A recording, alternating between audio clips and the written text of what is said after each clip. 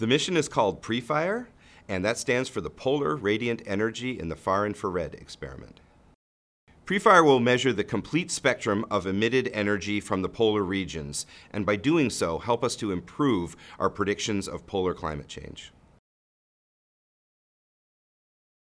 How about the Arctic? I think the biggest concern about the Arctic is just how rapidly and how dramatically it's changing. We're seeing changes in the Arctic now that are unlike anything that we've seen in at least the last 300 years. So we're unprepared for those changes, and we really don't know what we're going to need to do to adapt to those changes. Each of our PREFIRE CubeSats carry something called a thermal infrared spectrometer. The thermal infrared spectrometer is an instrument that looks down at the Earth and gathers energy being emitted from the planet at different wavelengths. The instruments are going to be attached to what we call CubeSats.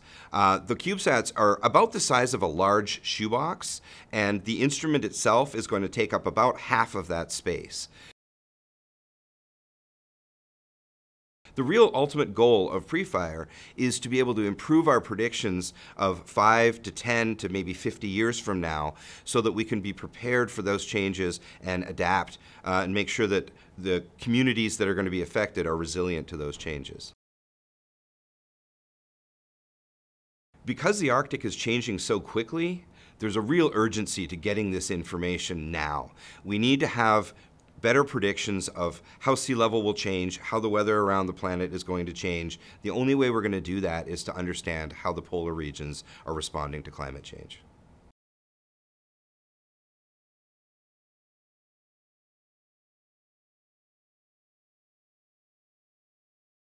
These measurements have never been made before. Similar measurements have been made, but decades ago, not nearly as detailed or as careful.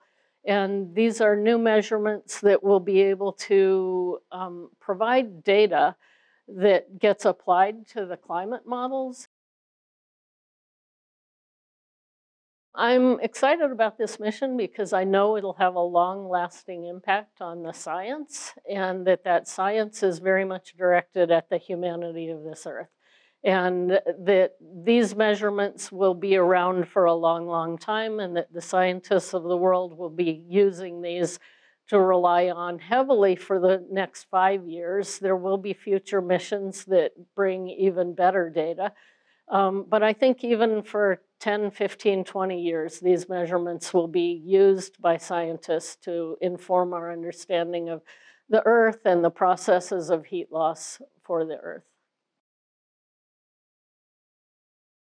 So there was actually a lot of engineering development that went into building this instrument. The instruments are designed at JPL, and they're brought together from components JPL has previously built before, but they needed to be completely re-engineered and scaled down in most cases. So there have been measurements made of the heat lost from Earth, but only heat in certain ranges from the really hotter, warmer temperatures. And yet there's still a lot of heat that's lost from the cooler temperatures, which is what we're really going to be able to measure by going over the poles. And that's such an unknown area of science that the scientists are now building in a theoretical assumption for what is being lost from the Earth. But by making these measurements, we can give them actual data so they're no longer reliant on their various assumptions about what it is.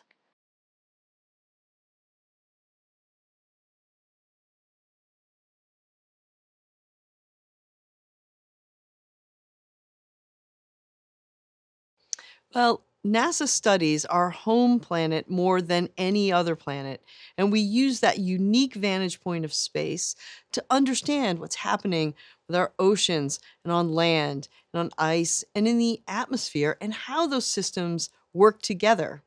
And PREFIRE will be the newest addition to the constellation of over 24 satellites that study the Earth in this way.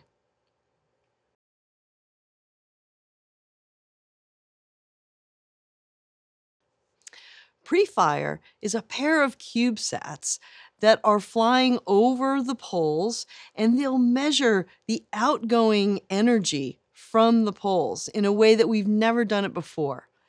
This is very important because a lot of the energy in the Earth system does escape through the poles, and it's that balance between the energy coming in from the sun and the energy that's leaving the Earth system that really determines where our climate is headed.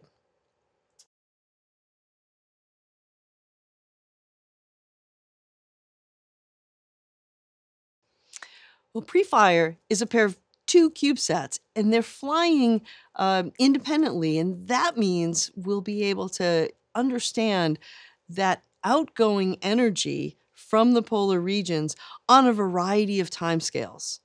That's going to help us get better at predicting glacial melt, sea ice melt, and a variety of other features of the Earth system that can help us prepare for the changes that are coming, including helping communities prepare.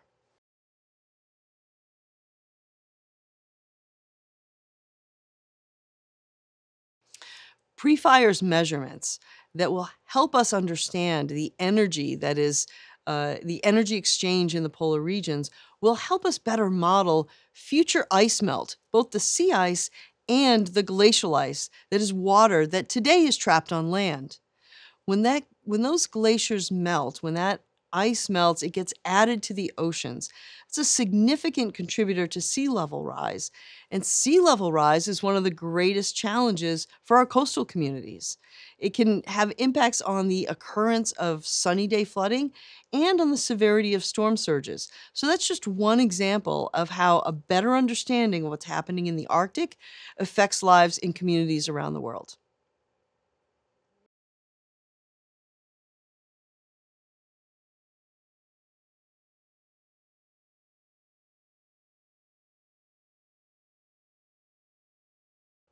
PREFIRE is NASA's Earth science mission to fly two CubeSats, or small satellites, over the polar region. The science from PREFIRE is going to help us better understand heat loss at the poles and Arctic warming. The Arctic is warming much faster than the rest of the planet, and the information we learn from PREFIRE will help us better understand those changes and better predict them in the future, including how that impacts temperature, sea level rise, ice sheet melt, and more.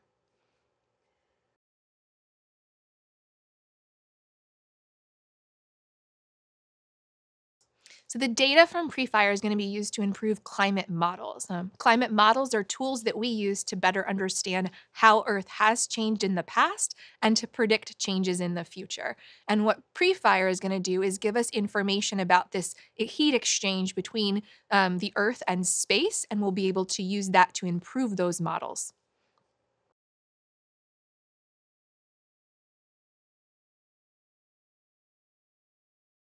So the sun doesn't heat the Earth evenly. There's more heat towards the equatorial regions than at the polar regions. And when that heat comes in, weather and currents move it towards the poles, and some of that is emitted back into space. But we've never systematically measured the loss of heat from the poles. And PREFIRE is going to give us that information so that we can better understand and predict climate change in the future.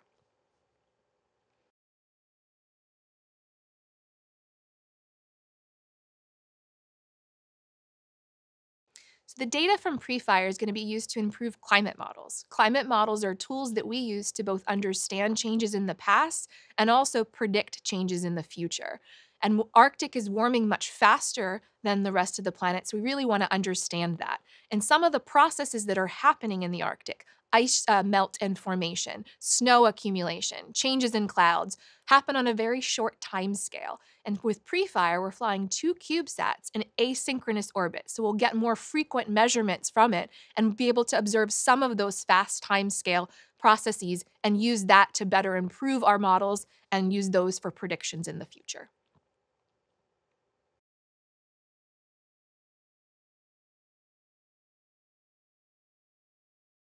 So PREFIRE is going to join the more than 24 satellites and instruments in orbit that NASA has that are continually monitoring our planet.